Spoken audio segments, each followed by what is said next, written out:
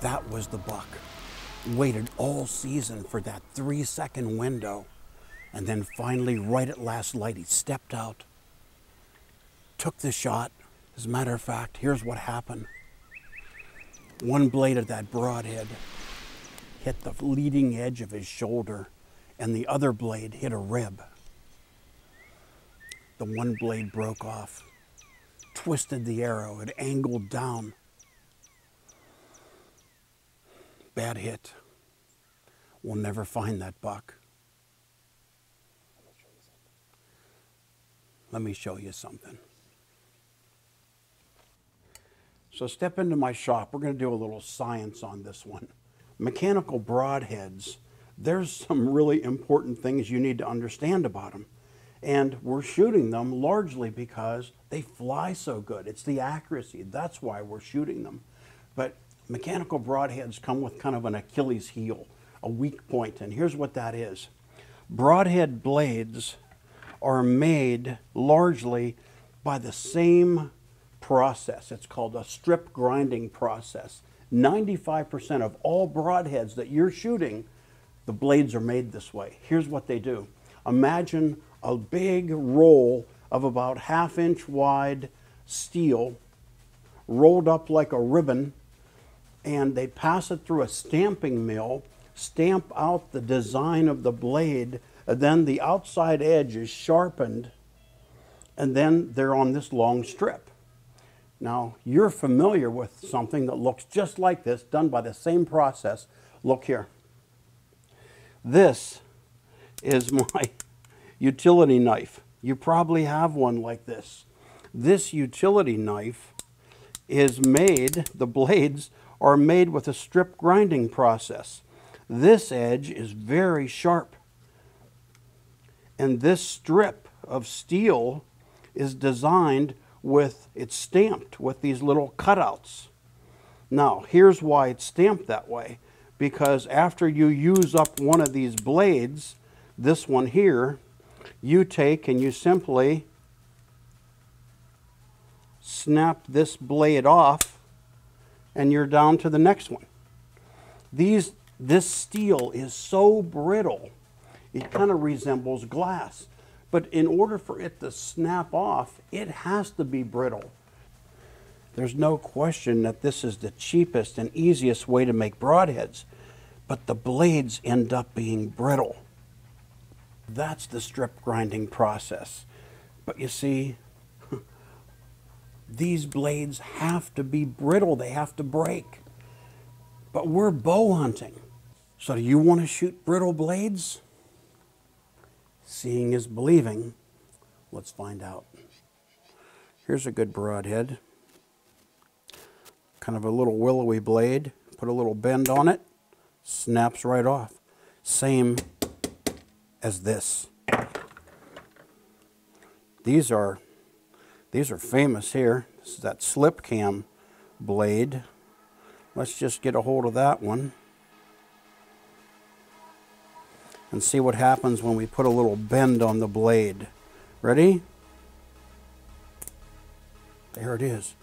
Broke right off. See that right there? Let's try the other side.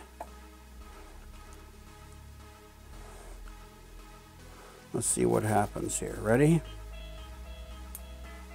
Hear that break? Broken blade.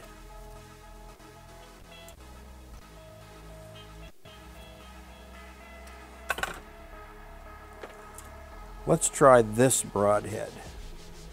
You may recognize that one. It's a little dirty because I shot this through an elk about 4 weeks ago. Complete pass-through. Got a rib going in and a rib going out.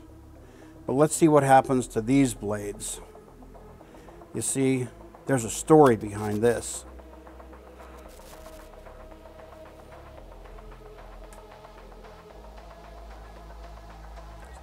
Wow, where's the noise? Nothing broke. The blade didn't fracture. That blade is still intact. Let's try the other side, because you know we might have just gotten lucky. This is a swacker, of course. Let's try this one here. Let's just bend it a bit and see what happens. My goodness, I bent that over to 90 degrees. Let's go all the way to 90. Oh my goodness. We bent that blade to 90 degrees and it's still no breakage. This is the story I want to tell you. Listen closely. You see, these blades are not made with the cheap strip grinding process like these are, okay? Not made the same way. This broadhead blade is designed to pass through the tough stuff. So how did these Swacker engineers design blades that are so tough? You see, they're not using the strip grinding process. They're not making utility knife blades. They're building broadhead blades that can flex and bend in order to kill whitetail deer or elk or bear or whatever you want to shoot. You see, they use a process where these blades are stamped out, sharpened, and tempered. Now, once they're tempered to a certain degree to where they have flex in them, to where they're not going to break off and you're not going to lose that whitetail. It can hit a big bone and bend and go around the bone and still be cutting with the same cutting surface that you had originally. Now, do they very often bend? Well, I can tell you what, I've only ever bent one or two blades, and it was only these bone chisel blades back here, and that's going through steel. I've never, after 2 years of hard testing on these broadheads in shooting labs, I've never lost a blade. You see, that design for a flexible blade is important. Look at this. Here's a flexible blade. You've seen this on your Gerber tree saw knife, or you've seen flex right here on a bandsaw or a hacksaw blade. You see, that's what you want in your broadhead blades. You want tough, flexible, you want integrity. You want those blades to be there after they encounter something hard. This is the engineering that makes it happen.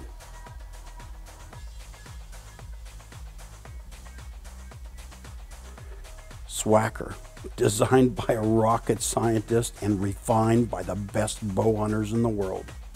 Some of you are probably sitting there watching this saying, I'm gonna go in my shop and I'm gonna find out how tough my broadhead blades are. Here's a tip for you.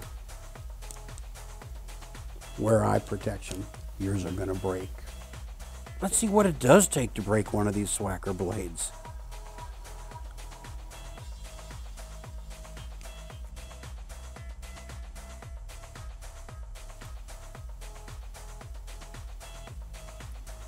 Holy cow. Just wanted to make sure.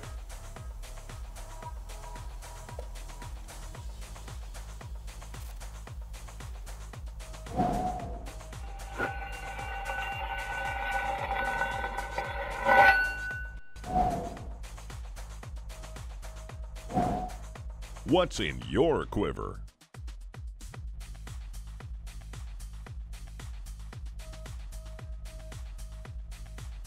Let's do a little genealogy here.